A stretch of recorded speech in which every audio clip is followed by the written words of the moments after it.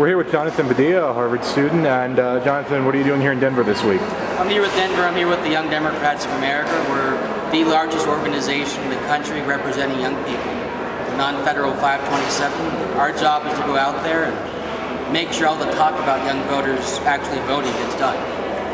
All right, and then so you're in here as an honored guest, I see on your press credential. What exactly does that mean? It means that I talked to somebody in the Puerto Rican delegation who's a good friend of mine, and I got elected to the DNC this past weekend. I guess getting somebody on the DNC helps.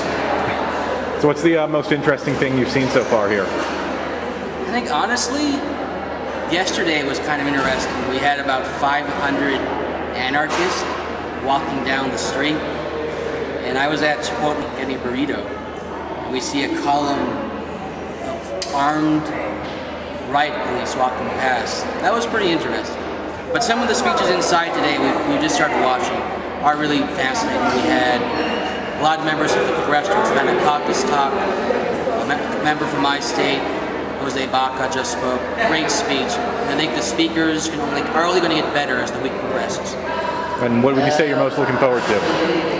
I think in Vesco Field on Thursday, it's going to be an historic event. It's not here at the Pepsi Center. We're going to have thousands of people, 76,000 around.